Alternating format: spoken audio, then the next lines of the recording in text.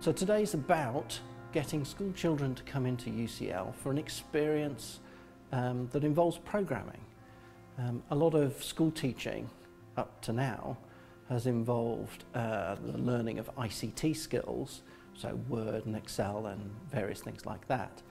But there's a move in the curriculum towards computing in general, and in particular the application of programming skills within the curriculum.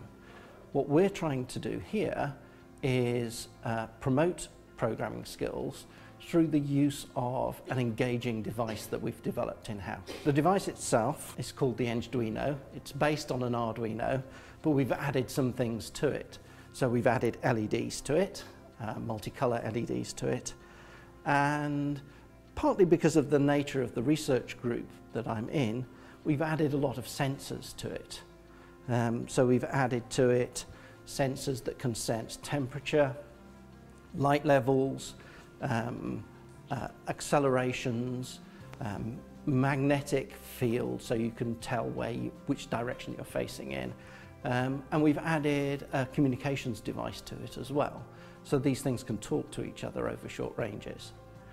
The reason for doing this is primarily because the barrier to entry is very low. It's easy to program as a first programming experience, but there's a lot you can do with it. So you can turn it into products. You can turn it into pedometers or levels, or you can do counting of individuals as they break a light beam. There's lots and lots of things you can do with it. So computational thinking skills and programming skills are necessary in this country.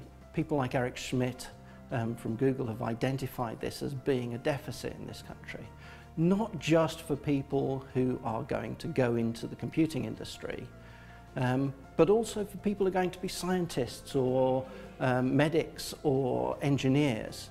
In general, computing skills play such a role in our lives these days that the ability to use computers in something other than a trivial way has become increasingly important in today's technological society.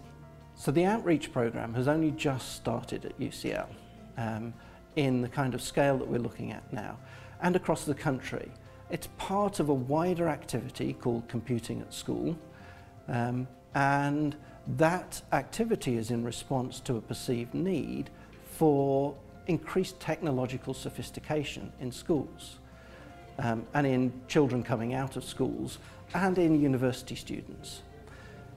This is something that's going to take a long time to work through the system. So we would like to be changing attitudes in children of age 8, 9, 10, and seeing that work through the system. So this is a long-term activity.